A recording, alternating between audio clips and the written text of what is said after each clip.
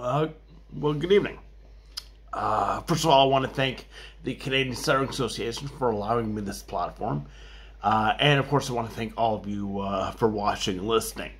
My name is Ryan Cowley. I'm a sports writer who writes primarily about the NHL's Los Angeles Kings, formerly for my own website, makewayforthekings.net, and now as a managing editor for CaliSportsNews.com. I have been a person who stutters since early childhood, and I am here to speak about doing what you love as a progressive-minded stutterer. So I hope you enjoy it.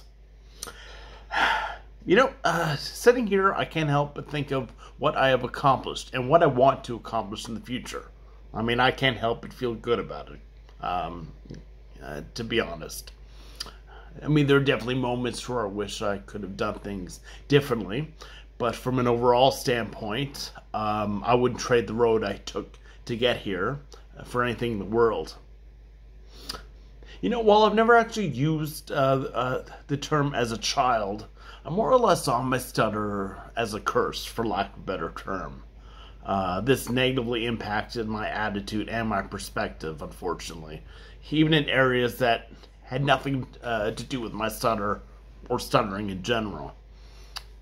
Whether it's in school with teachers, friends, the girl I liked who I didn't have the nerve to talk to, for instance, I just let my stutter keep me grounded, if you will. I made excuses. In class, if I knew the answer to a question or I wanted to participate, I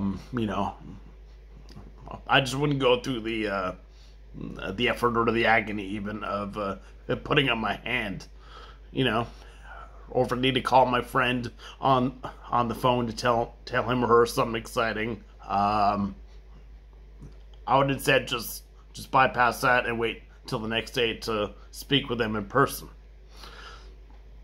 It was all about avoiding stressful speaking situations for me, and it had been for quite a long time, unfortunately.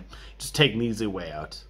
Now, my general attitude, unfortunately, carried over as a teenager and into my years as a young adult. Avoiding jobs, social situations, you name it, simply because I was too afraid to stutter if I spoke. Partially due to this, I was introverted, I was socially awkward, and I kept to myself a lot. In this time, though, I took up solitary activities, such as reading and writing, the latter of which was an interest that I never really wavered. Like, I dabbled in screenwriting, short stories, and four-time poetry. Although I was never really good at poetry.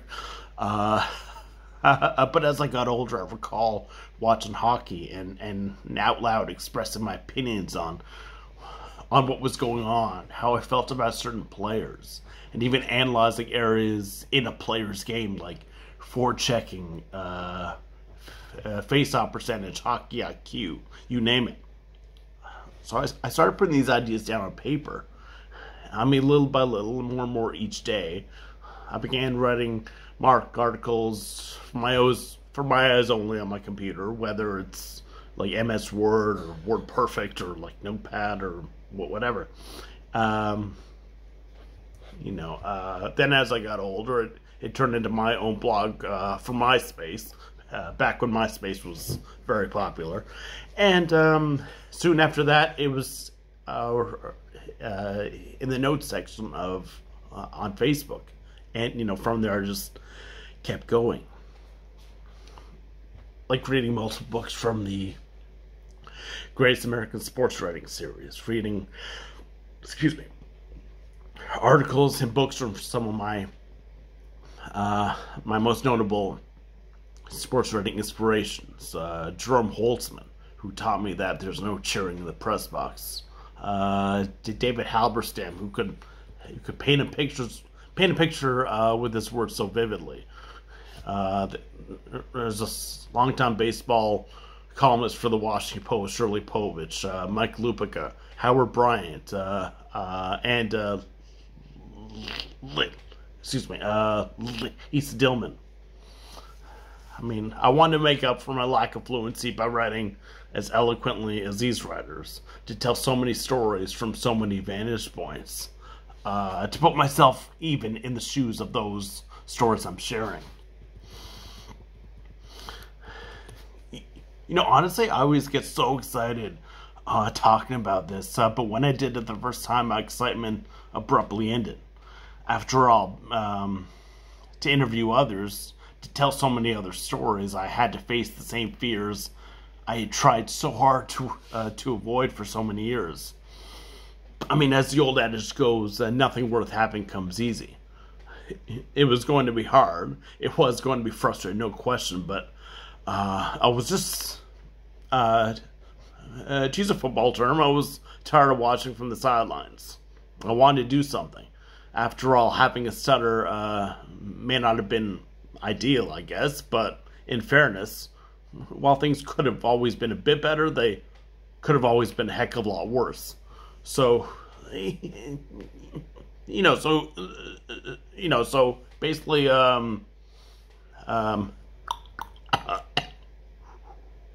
who was I to act like a victim? And who was I to feel sorry for myself?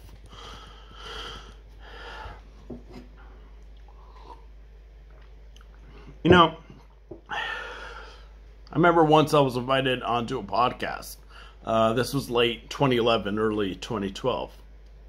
Now, at the time, I had been doing pregame videos for my website, the aforementioned Make Way for the Kings. Just some of the Kings and their next opponents, just getting a bit analytical. So I thought, yeah, if I could do this, I could easily go on a podcast. So from there, I decided not to tell the podcast host about my stutter because, frankly, I didn't think I'd have any issue speaking. Unfortunately, I did, and naturally, I was more self-conscious, thinking to myself, like, "Oh man, this is not going well at all." So the podcast finished, and one of the hosts immediately sent me a quick email right after to say, and I remember verbatim, quote, "Wow, that was bad." I mean, as if I didn't feel bad enough already. I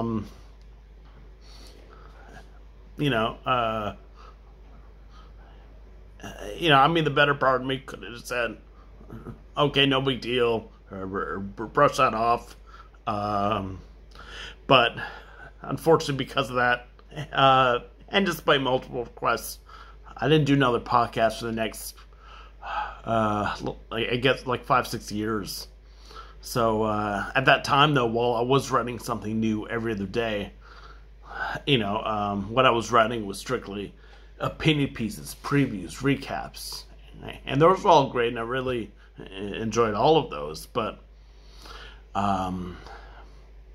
so many times over the course of maybe 3 or 4 years, even, I would say that if I interviewed anyone, I'd have to wait for them to be in town because I generally stutter a lot less in person. On the phone, wow. That, on the other hand, that that was always very difficult for me, and unfortunately, it still is. Because like on the phone, for me, at least, it's hard to say something, fairly simple like how are you, or thank you, or yes or no. Now, I had friends, who did help me with some phone interviews, which I did appreciate, and to them, I say thank you very much. But as someone who has always valued his independence, I wanted to find my own way to conduct phone interviews. So, having that passion, desire to wanting to conduct phone interviews more and more, I remember the scene from the movie The King's Speech where Colin Firth recites a reading while listening to classical music over headphones. I mean, in hindsight, I don't know why it took me so long to come up with this. After all, I saw the movie, like 5 times in the theaters, and this was back in 2010. So, but at the same time, better late than never. I was going through a very difficult time, both personally and professionally, when I began this. And to be frank, my confidence was at one of its lowest points. I used an app on my computer to pre-record my questions, and what I thought would be easy with music at first was, well, anything but. Whether it was trying to find something new or being my head too much, whatever the reason, I had considerable difficulty getting the words out at first, but I would keep trying. As hard and as frustrating as that was, for hours, for the rest of the day, however long it took, and then the risk of sounding dramatic, at first it felt like crawling through wet cement almost, to recite my questions fluently. But little by little I got better, and in turn more fluent and more confident. But it was also this time that the Los Angeles Kings, the team I had written so much about for years, were about to embark on their 50th anniversary season. So what better way to celebrate that than interview 50 former Kings? And now I did have a friend help me with some of the interviews, but I did a lot of them myself. Speaking with a lot of players I grew up watching. I mean, some with long careers with the Kings, and others, whose tenures with the franchise may not have been as long, but whose stories resonate with me nonetheless, whether it be professionally or personally. I mean, and it was also around this time when I started reaching out to the Kings minor league affiliates and even some major junior teams in Canada and the United States and even Europe about Kings' future talents. I mean, I was thinking more perspectives of what type of stories I want to tell, and the idea came to me on, of all days, like a lazy weekend day where I was actually binge watching Curb Your Enthusiasm, and it's funny, there was always something about, even though it wasn't sports related, there was always something about the show that always, just inspired me to get ideas, like, and start writing, and for whatever reason something clicked, and I just started garnering ideas and reaching out to so many different teams as a result. Now, like I did with my 50 former Kings interviews, I had an email template written out introducing myself, why I'm writing, and a forewarning about my stutter and my pre-recording question method. So, I mean, those who wrote back were more than understanding of my situation, and we'd set up a time. So, like, I mean, as good and as beneficial as this was, though, I remember always needing a few days' notice between reaching out the interview and the actual interview, as I need a lot of time and preparation for each interview. But with anything that involves practice, this only got better. And it got to a point where it's so much better today that if I'm arranging an interview with someone, I'll just give myself maybe an hour. I mean, in some cases, a half an hour. I'll write out my questions, generally 4 or 5, and recite them fluently on the first try. And if it happens where I speak too fast or something, I'll just recite again, but it doesn't take more than 2-3 tries. But yeah, I'll go ahead and call them, have the interview wrapped up just like that. So between the preparation and the interview time, I mean, everything would be done in maybe at most an hour and a half. So, which is a vast improvement from a few years ago, when it took, a few days. So, but you know what? But like anything, though, this was not an overnight sensation, not even close. Like anything, this came with practice. I even gathered the courage to take part in a few episodes of a podcast with the interview of my friend and colleague and podcast co-host Jeff. During those podcast episodes, he was even texting me along the way, just some words of encouragement, saying you're doing great. Just take your time. There's no hurry. And that may not have been a big deal to him, but for me that helped exponentially.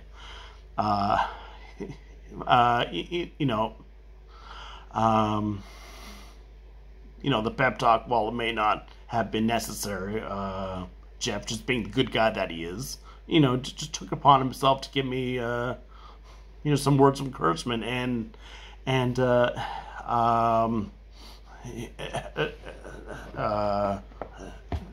honestly made all the difference in the world for me. So, so did Jeff. I've thanked him before, but it bears repeating. Thank you, Jeff. Now, with that said, podcasts, I do still admit, are an area I'm not still fully comfortable with yet. But I know I'll get there. Whether it's being a guest or starting my own podcast, starting my own podcast is a goal of mine, by the way. But more success just comes with more practice. It's just a matter of starting. Just finding your comfort zone, or my comfort zone, and just running with it. Another goal of mine, I like to, in fact, I love to be able to write and publish my own book. These goals and a few others, such as writing for a major sports publication or a team, are good to have in mind. They're essential to have in mind, because having these goals for myself just keeps me motivated to keep doing what I love doing. But it's, with all that said, it's just not my sports writing career that keeps my confidence level as high as it can be. I've had positions where I worked for or with some people who thought less of me because I stuttered. Those who I thought, in my mind at least, thought I didn't deserve the time or energy that a more fluent speaker received. It goes without saying, these experiences were tough, and they were frustrating and demoralizing. There's no doubt about it. But for a long time, I said that these people made me feel small or worthless. In fairness and in actuality, these people did not make me feel that way. The only person that made me feel that way, that was myself. Because in all fairness, I could have easily just brushed off the thoughts, or their potential thoughts. I'm not even sure a lot of people did think that way. It was just my own insecurities. But unfortunately, I let that bother me, and I let it bother me to the degree where as I said earlier, it affected my overall attitude and perspective on so many facets of life.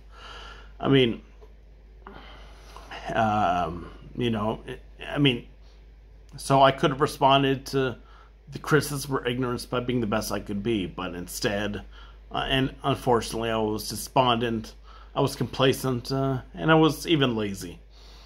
I mean, I know better now. I know a lot better now. But as I said earlier, it is better late than never. A part of me, though, still wonders what could have been had I just come to my senses a bit earlier. Still, those unpleasant experiences in the workplace pale in comparison to the promising experiences I'd experienced both in the workplace and definitely as a sports writer. You know, we all have a voice, and we all have a right to let our voice be heard, to express ourselves. Sports writing is mostly where I have a voice, but it has opened the door to use my voice in different aspects. There was a time I wouldn't have the courage to speak with you now, whether it's virtually or in front of an audience. But you know what? Obviously, sitting here this evening, that's, you know, the reality is a much different story.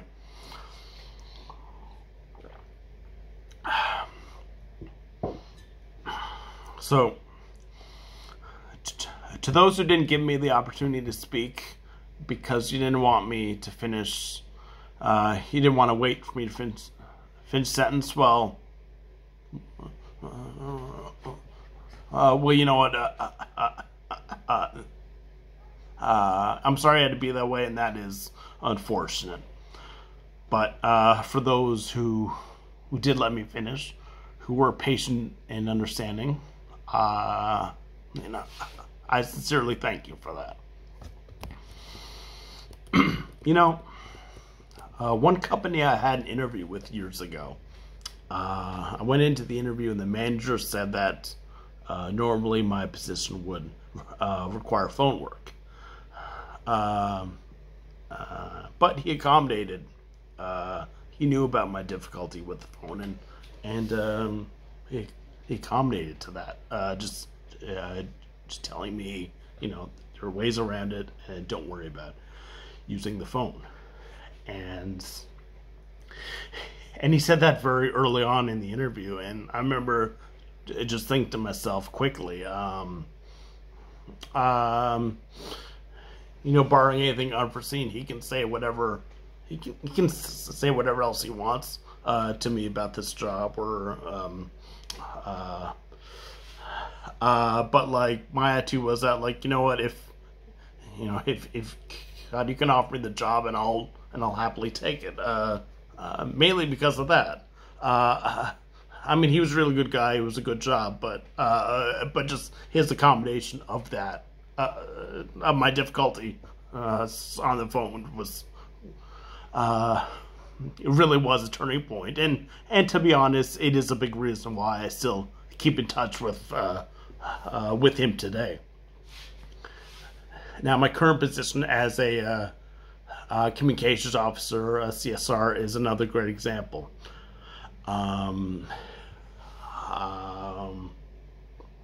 Where I communicate regular with people, like via email and online. Now, in my interview for this position, I spoke with a team of 7 or 8 people. Now, given my situation with my stutter, but like, but honestly, stutter or not, this is something a lot of people can relate to. You know, knowing that just interview one-on-one is stressful enough, but to go in and having to speak to 7 or 8 people, you know, that just adds to that.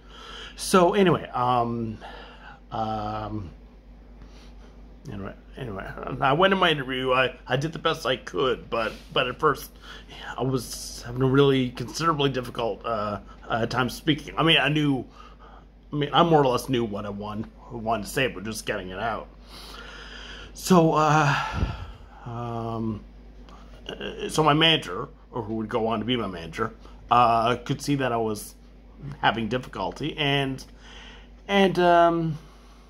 you know, and I remember job interviews, they, if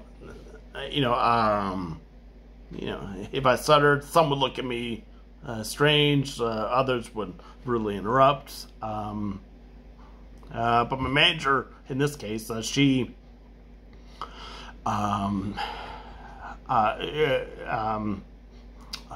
just asked me if I had my laptop on me, which I did. Because in the room with the interview, there's a big projector screen. So what she did, she suggested that if I was comfortable, they would start a Google Doc where members of the team would type questions, and I would type out my answers as it's projected on the big screen. So she sent me a Google Doc invite, gave me a few minutes to get my laptop and all that set up, and yes, no, and I can honestly say I think like 95% of the questions, at least, I knew exactly what I wanted to say, so I did it, and the interview went so smoothly, and you know, and my manager, she could have easily been like past interviewers who just looked at me strangely or just interrupted me, you know, and thought I couldn't do the job, but she wasn't like that at all. She could not have been more accommodating, more welcoming. So yeah, and on top of that, I knew she had a hectic schedule. So if anything, I think a part of me was trying to kind of hurry up my answers so she'd have time. But no, it was nothing like that at all. Just the utmost patience for me in my situation. So, I mean, needless to say, the interview went smoothly. I mean, they got back to me a few weeks later, telling me I got the job. But immediately after the interview, I mean, it was something I'll never forget. And, I mean, it was something where as soon as I did leave, I called my wife, who was my girlfriend at the time, just telling her how amazing I felt, and how, even in the event where I didn't get the job, I would be forever indebted to my manager for doing that for me. And again, back to Jeff and his words of encouragement during those podcast episodes. You know, those gestures may not have meant much, or may not be a big deal to them, but you know, but those gestures were a big deal to me, and they made a huge difference. So, but yeah, so like, and that was fantastic. And to her, like even years down the road, I'll always remember that. But like, but even more, in 2018, I was chosen to give my first, or 2019, sorry, I was chosen to give my first ever speech, and my same manager, is an accomplished public speaker herself, actually found out and was really excited for me, and even offered to help me with my speech. And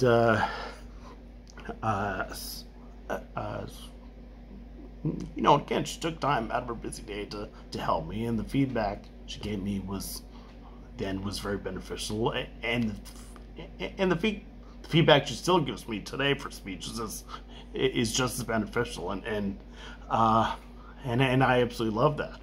Like, you know, I mean, I embrace it, because whether it's as a speaker, as a sports writer, as my role as communications officer, you know, it's all about improvement. I just love getting, you know, a little better each and every day. I mean, my other boss in my current job, he was just as supportive of my goals as a speaker.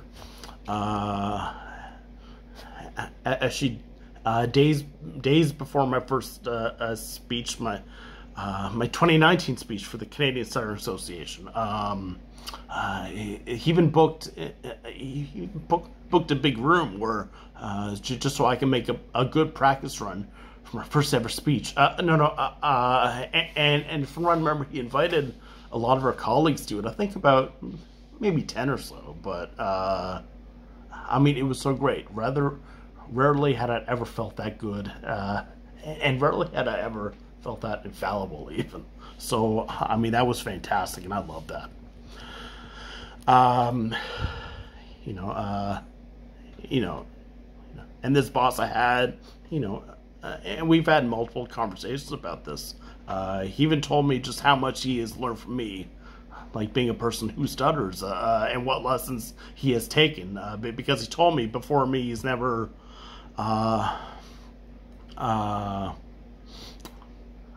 he's never worked with a person who stutters. So from me, he's really learned a lot, and how he's used that as a leader, both without a workplace and also in his, in his venture as a life coach. But you know what? I mean, no matter how many unpleasant experiences I've had as a person who stutters, and there have been a lot, and there'll probably be some more along the way, but it is these experiences, the understanding and accommodations from employers, colleagues, and those I interview who respect me not only as a person who stutters, but as someone who is committed to break the walls of ignorance down, to walk through proverbially hell in a gasoline suit to achieve my goals. It is these experiences that have helped see my stutter as an advantage, as a blessing, as any positive word you want to call it, but anything but a curse. Like in my sports writing career, what started out as one phone interview has turned into over 300. I had the honor of speaking to some pivotal figures in hockey, from former Kings owner Bruce McNall to Willie O'Ree, who in 1958 broke the NHL's color barrier, become the league's first ever black player. Scott Barney, head coach of the resilient Humboldt Broncos. Longtime NHL Commissioner Gary Bettman, and some of the most prominent women in hockey. From Cami Granata, who, among her vast list of accomplishments, includes being hired as the NHL's first female scout by the expansion Seattle Kraken, and Blake Bolden, who the Los Angeles Kings recently hired as the NHL's first black female scout. I mean, I have accomplished all of this, and it all started with a fiery determination to show everyone, and even myself, that while I may have difficulty speaking fluently at times, I will never have any difficulty in finding alternative methods to get my message across, whether it's through, in the risk of sounding arrogant, my eloquent writing, my vivid storytelling, and my well thought out questions. So whatever position you are in as a person who stutters, break through. For a long time, I never thought I could. I never wanted to even believe that I could. But once I started believing it, I did it. And I continue to do so. So take it from me. Be the absolute best that you can be. You may not be where you want to be right now. You may feel that you're too young or too old, too inexperienced, too shy, whatever. But you know what? That will never be the case. You are exponentially better than you may think you are. And believe me, I've been there. So whether it's as a journalist, as a teacher, as a lawyer, anything at all, be your best and be sure to leave an impact. While I said I'm not much of a poet myself, one of my favorite poets was the late great Maya Angelou, and she said it best when she said, "I've learned that people will forget what you said, people will forget what you did, but people will never forget how you made them feel." So please take that to heart and don't ever forget that. Take full responsibility for your life. Accept where you are and the responsibility that you're going to take your life where you want to go. No longer is my stutter a curse, nor will it ever be again. I have learned to embrace my stutter. I have learned to embrace being a person who stutters. My stutter may not define me, but I am thankful and blessed that it is a part of me. It was the unpleasant experiences I went through as a person who stutters, whether it was being teased or mocked, to being ignored or rejected, that has shaped me as the person that I am today. Don't look up at me, don't look down at me, but please, instead, look at me at eye level. Look at me, just another flawed human being who doesn't let anything stand in his way. Look at me, and using sports terminology, think of some of the greatest championship-winning teams. The 2004 Boston Red Sox, the 2014 Los Angeles Kings, and most recently, the 2020 Los Angeles Dodgers. Look at me and think of whoever and whatever you like. Heck, if you want to look at me and think of something or someone unpleasant, by all means. But you know what? I will keep persevering regardless. You know, the last chapter of life has not been written yet, and it doesn't matter what happened to you yesterday. What matters is what you're going to do about it. I have been ignored, overshadowed, treated like dirt, but I pushed through. Some instances were harder than others, but I pushed through nonetheless, and I will continue to do so to garner the respect I deserve. I have many chapters written, but I have many more left to be written. This is just my beginning, and I have never been more motivated, more excited to just keep getting better. I have changed a lot, but a lot has changed me. I've adopted a much different attitude and perspective. And although I am still introverted, and yes, I am still socially awkward, but hey, that's okay. You know, I don't have all the answers. I have failed as much as I've succeeded. But I love my life, I love my wife, and I wish you my kind of success. So, go out there and take it. Thank you once again to the Canadian Stuttering Association. And thank you all once again for watching and listening. Have a great evening, and all the best to you. Thank you.